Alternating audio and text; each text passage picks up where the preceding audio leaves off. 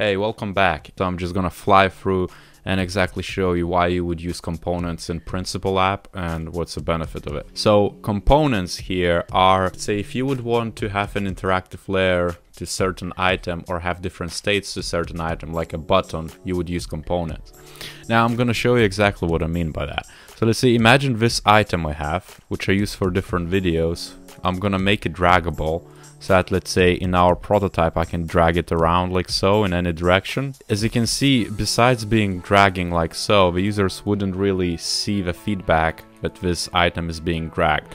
So I could use drivers, I could use animations to make so happen, or I could just make, you know, a couple of different states and keep it in one exact component and keep it at that. I would just simply select the layer and click create component like so, and as you can see, it would open me like exactly the same view I had before, but this is kind of like a master view.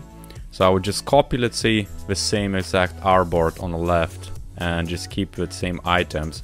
And what I would want to maybe do to this item, maybe I just want to add like a, you know, like a border.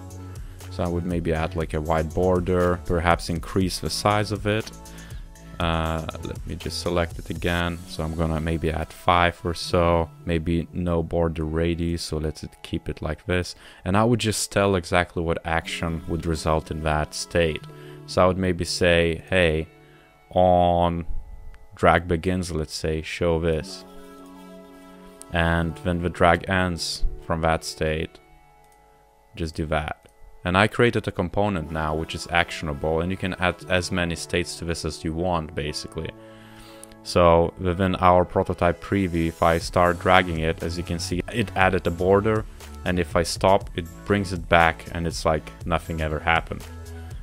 Alternatively, you know, if I would want to do the same, I could have just created a scene duplicate like so, and just in the scene, let's say, I could have added like a border to one of the items like so, like this, let's say, and maybe just a different color so you actually see what I mean. So maybe let's make it black and reduce the radius. And as you can see, I have 2 different states. I could have stated, let's say, oh, on drag begin, open that frame, and on, let's say, drag ends, go back to that one. And that would also be, you know, doable. So if I drag, boom, it creates a corner. If I do it, goes back. But now you would have to create a scene here for every single item, and it would just become a mess, because you can imagine now I have to duplicate the scene again, just our artboard like so, and then create for every single instance of the item. I would have to create item with a border, basically.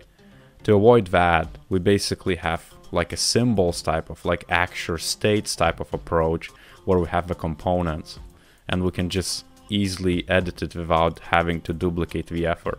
So I would maybe create a component for that image, a component for that image, and I can just edit inside the actual component of what the behavior is like. Other instances of how to use this item, I'm just gonna quickly go ahead and create a couple of tabs, let's say. So tabs is one of the awesome ways to use the components, so you don't have to create, let's say, multiple instances and multiple artboards for one thing. You can just create a component which contains all the tabs.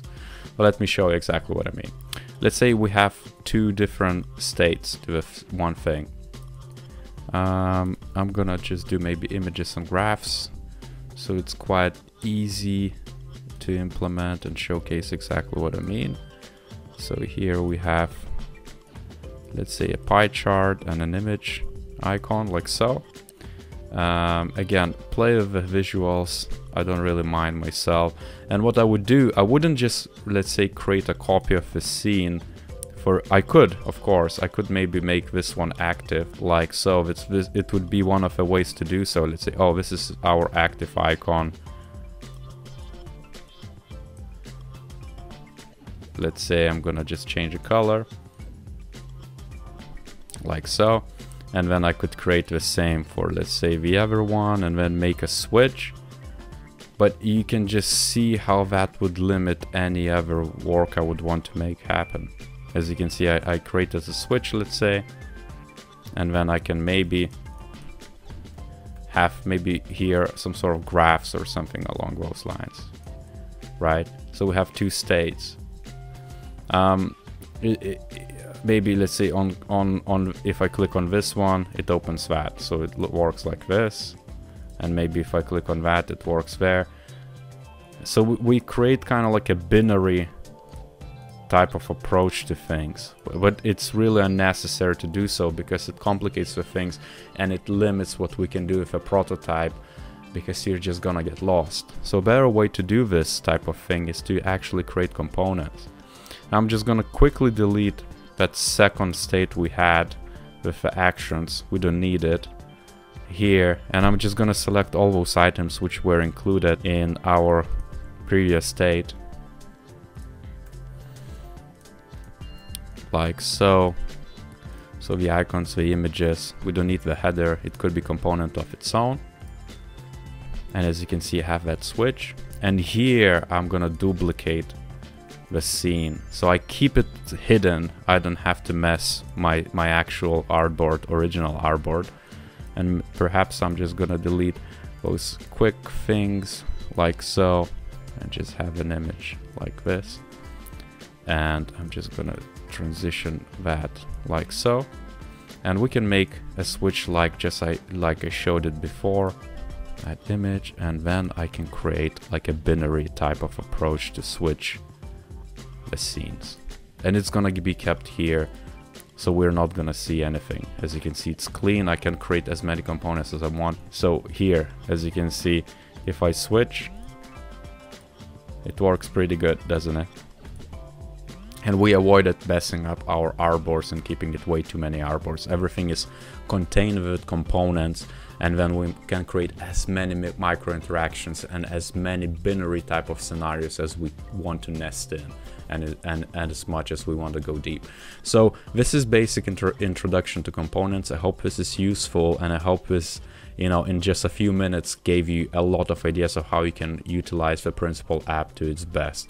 As usual, give a like, subscribe to his channel, and stay tuned for more material like this. Leave a comment down below if you have any specific questions I can cover, and I'll see you next time.